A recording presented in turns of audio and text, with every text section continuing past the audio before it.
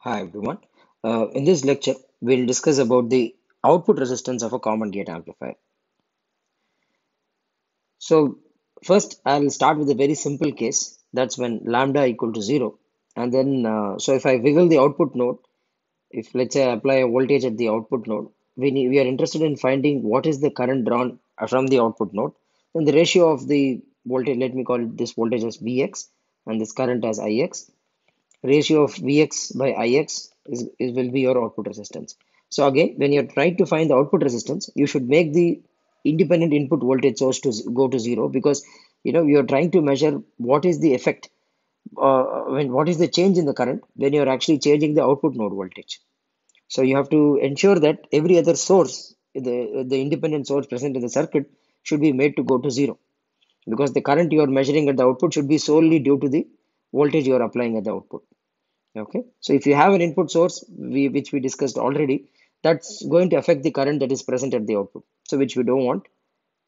Okay, therefore, we'll have to short the input source. So first, we'll go for the simplest case when lambda is 0. In that case, R naught is infinity.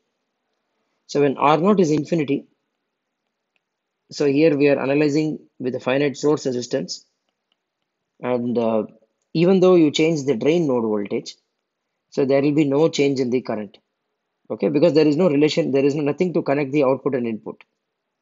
Okay, so source voltage will remain where it was before, and even though you keep changing the drain voltage, since there is no R naught, okay, so that's not going to I mean there is going to be no current in the circuit, so your R out will be infinity.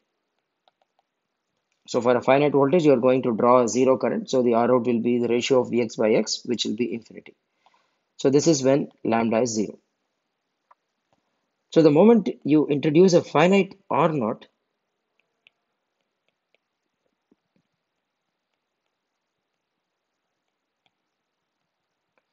then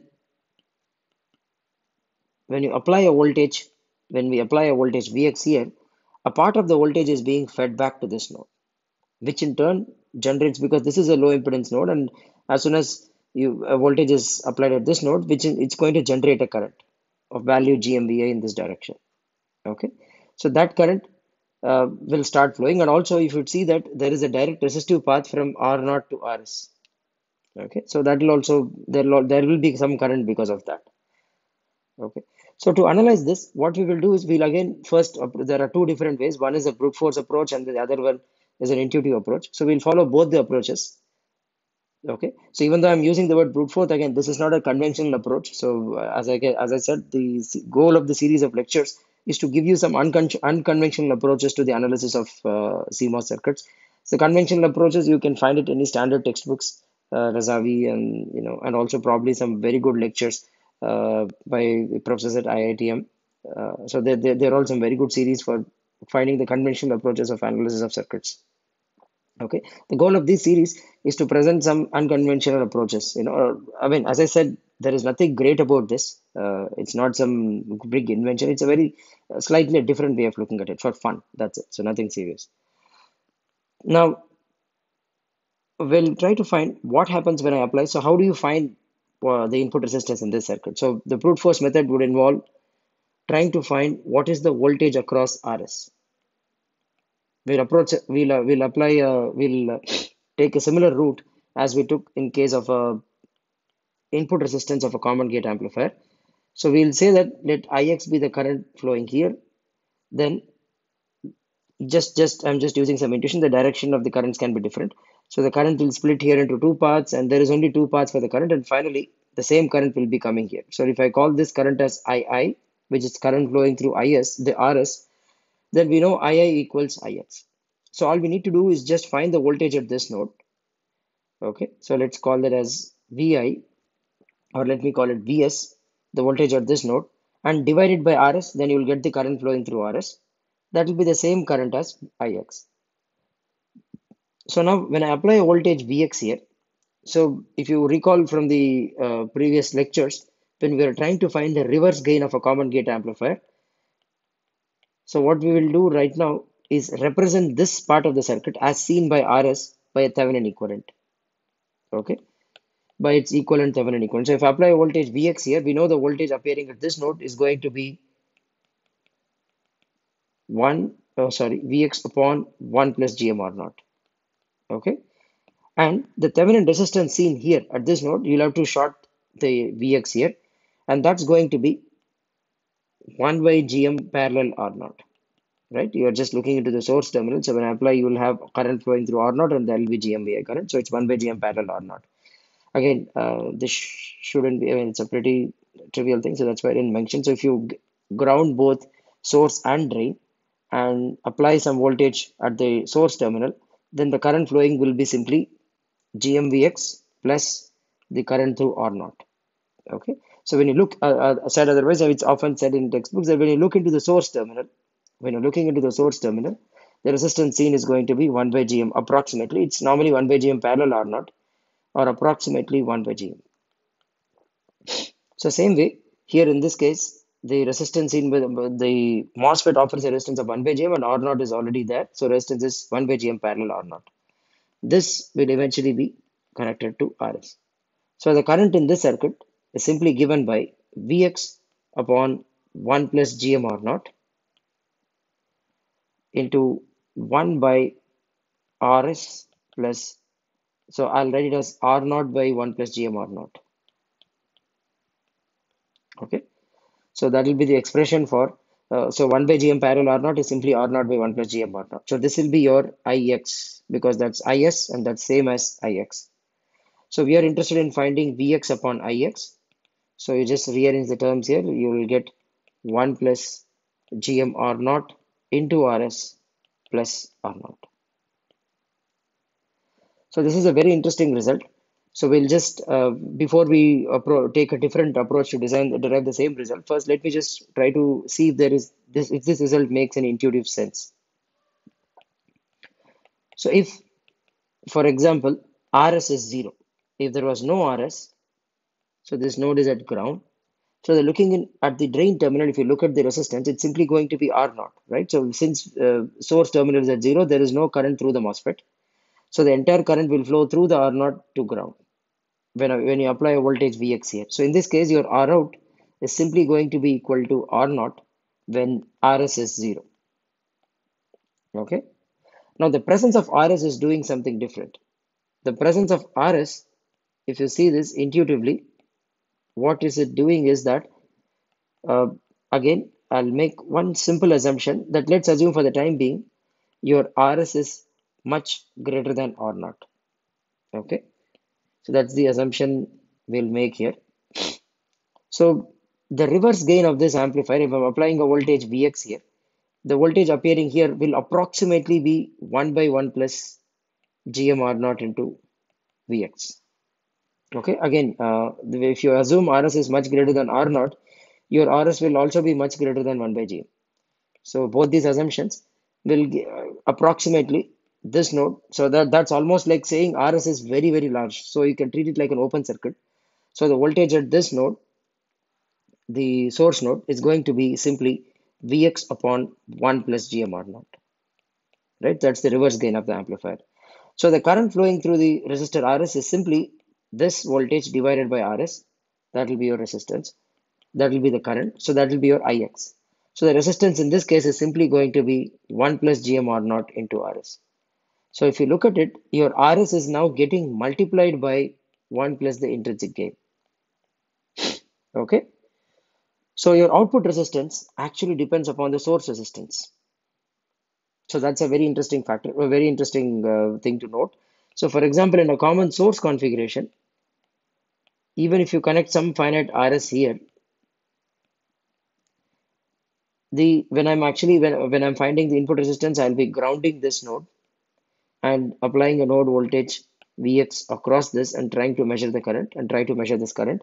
Now that is R out is going to be no matter what you connect at the source terminal, the gate terminal, that is the input terminal, your R out will always be R0. It is independent of Rs. Okay.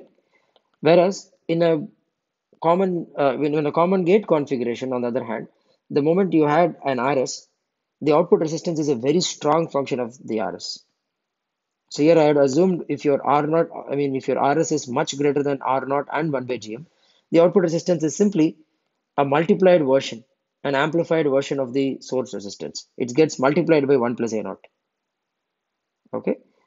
If RS is made to be 0, then it is simply equal to R naught. What happens when R naught is infinity? RS is infinity. If RS is infinity, then we can see that this node is open, so the current here is going to be 0. So therefore, the current drawn from the input voltage source will also be 0. So the input resistance is going to be infinity. Sorry, the output resistance is going to be infinity when RS is 0. So now you can see it's a very strong function of the RS. So when your RS is 0, the output resistance was equal to R naught. And when RS is infinity, the output resistance is infinity as well. So in fact, it increases with the source resistance. So this is a very interesting property of common gate amplifier. So both the, if you recall from the previous lectures, your R in the input resistance was actually a strong function of the load resistance. And now if you see here, the output resistance of the common gate amplifier is a very strong function of the source resistance, RS. Okay. And we derived the expression some time ago. The expression for the output resistance is actually R naught plus 1 plus GM R naught into RS. Okay, so this term R naught plus there is a multiplied version of the source resistance. Okay, so from this, if you look at this expression, when RS is 0, I'm plotting output resistance R out as a function of RS. When RS is 0, you're going to get R naught, and after that, it's going to increase linearly as you increase your RS value. Eventually, when RS tends to infinity, your output resistance of a common gate amplifier will also tend to infinity. Okay, so that's it about the output resistance. And again, this is very, very important, the output resistance of a common gate amplifier, because this is something we'll encounter in cascode amplifiers and very commonly encountered structure, wherein you will have a common gate kind of a configuration terminated by a finite source resistance. We'll often encounter in multi-stage amplifiers or in operational amplifiers. So now we'll go back and see if there is an intuitive way of deriving this result.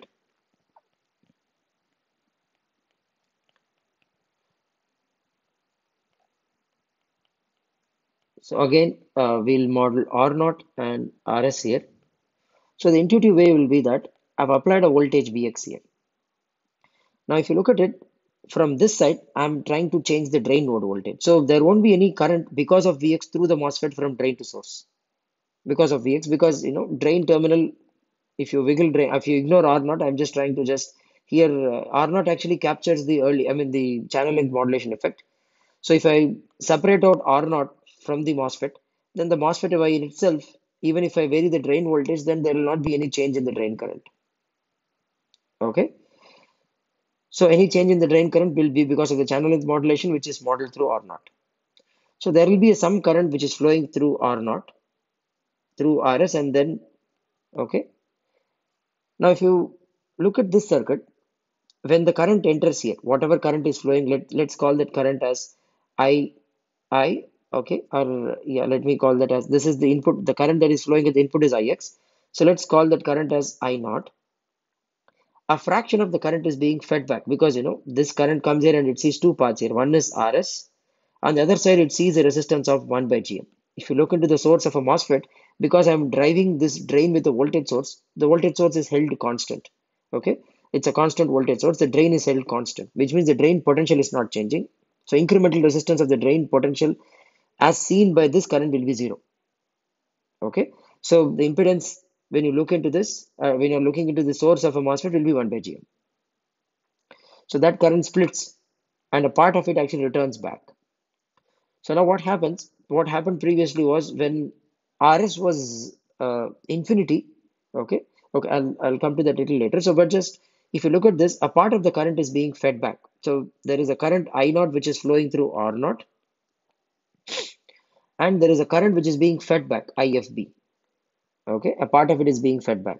So since this is always going to be greater than this current is going to be smaller than I naught minus IFB. So we can say that the input resistance will always be more than R naught. Okay, the output resistance will always be more than R naught. So this is an intuitive way of looking at it. So our goal is now to find what is the value of I naught and what fraction of it is being fed back.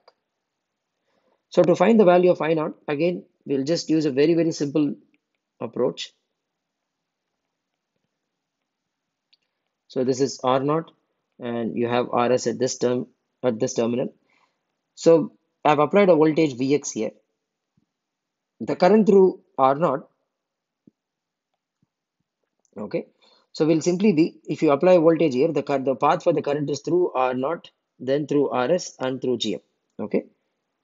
So if I know the impedance at this node, then that will be in series with R naught, right? So the impedance at this node is simply RS parallel 1 by GM, right? So that will be, so the total current I naught which is flowing through R naught will simply be Vx by R naught plus RS parallel 1 by GM is simply RS by 1 plus GM RS. Okay. Now this is the current I naught. Now what will be IFB? Now if you to compute IFB, you should look at the MOS structure again. So this is RS. The current I naught is entering this node. I'm not showing R naught here, so R naught will, let me show that as well. So R naught is here, it is connected to the input, to the terminal Vx here. So there is a current I naught entering here, it sees two paths. On one side it sees RS, on the other side it sees 1 by GM. So we are interested in the current that's flowing through 1 by GM. Okay. So that the current that is flowing through 1 by GM will simply be RS by RS plus 1 by GM. So this is going to be GMRS by 1 plus GMRS. Okay, this is IFB. So let me, this is into I naught. This will be equal to IFB. Will be GMRS by 1 plus GMRS into GMRS by 1 plus GMRS into I naught. So we know what is the feedback current. So your current IX, which is the current drawn from the voltage source, is simply I naught minus IFB, which is going to be I naught by 1 plus GMRS. And some time ago we derived I naught is simply Vx, so this is your Ix, upon 1 plus, there is this term 1 plus GMRS here already. Okay, let me just write it later. So we derived it, which is Rs, R naught plus Rs by 1 plus GMRS. So this again I'm multiplying it with 1 plus GMRS. So if you just rearrange these terms, if you take Vx upon Ix, which will be your R out, and that's going to be equal to Rs plus R naught into 1 plus GMRS. Again, we can do a quick rearranging of terms here, and you will simply get R naught plus Rs into 1 plus GMR naught. Okay, so this is a very interesting proof of this problem. So we have used feedback to see what is the value of this output resistance.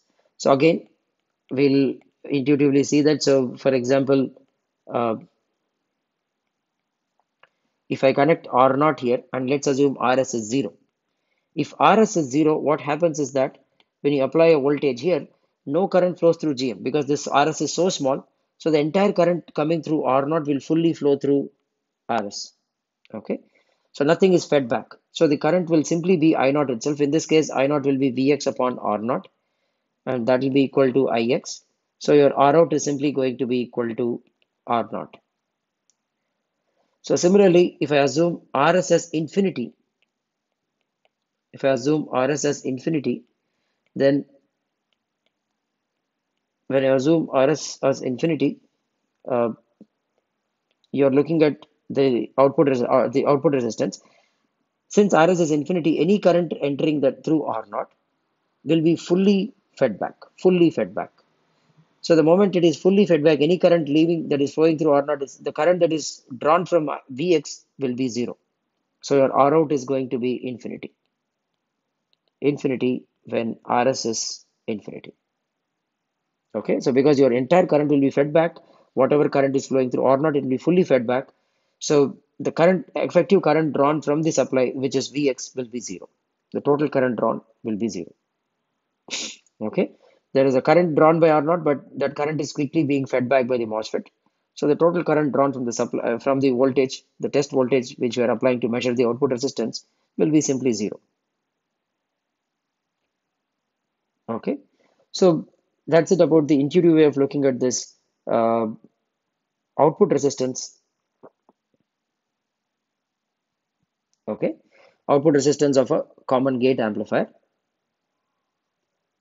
So the output resistance of the common gate amplifier is simply R0 plus 1 plus GM R0 times RS. Okay. So if you see, so essentially, if any resistance you add at the source, it's going to get multiplied when you see at the drain for a common gate amplifier. Okay. So that's it about common gate amplifier. Again, for you to think of a test setup to measure the output resistance, use the same setup that we have discussed earlier for common gate configuration. So you can apply a bias resistor here, a large bias resistor and a big capacitor to create an AC ground. So this way you can fix the current, you can do a current biasing of the circuit and it will work perfectly fine. So here to find the output resistance, you can actually add capacitively couple a source resistance here. So in this case, since in fact, in this circuit, if your supply is sufficiently large, you don't even need to add a current source here. You can simply, because the current is already fixed, it's a current bias circuit, so you can directly add RS here. Okay, so you don't even need to add a current source and add an RS here. So then you can apply an AC current source of 1 ampere magnitude and perform frequency response AC analysis around a small range of frequencies very close to origin. Okay, very close to DC. Because at DC, anyways, this capacitor is still behaves like an open circuit. So, which is why, if you choose the value of this capacitor large enough, then you can actually find at a frequency where the capacitance impedance here behaves like a short circuit. Okay, and the circuit will start giving you a common gate behavior. Okay, gate will be at AC ground. So if you apply a 1 volt AC ampli 1 volt, sorry, 1 ampere AC current, then the voltage at this node, well, as we discussed in the previous lecture, will directly give us the impedance at the output, Z out of S. And again, as I said, if you're trying to find, again, Z out of S will have poles and zeros and all that, but you can always find a range very close to origin, range of frequencies when it will be a flat function. So that will be your value of the output resistance. Or you can perform AC analysis at a single frequency where you know that this capacitor acts like a short circuit and you're going to see a purely real impedance. Since we are doing the low frequency analysis, output resistance analysis, the best way is actually to find the phase of if you're injecting a current here, the voltage developed there should be in the say in phase, almost in phase with the current. So then you know that it's a purely resistive impedance. Okay, and then you can vary the load source resistance and find the value of the output resistance as a function of RS. Okay. So as I said, if you're in this case, your RS is actually going to dictate. As I said, if your supply voltage is sufficiently high, you can do this. You do this biasing. Otherwise, if you want to decouple the problem and focus only on, I mean, you can choose any value of RS if you AC couple the resistance RS here. Okay. This capacitor should be chosen large enough such that it acts almost like a short circuit at the frequency of interest where you're trying to find the output resistance. Okay. So this will be a good setup. That here now you can vary RS almost from 0 to infinity.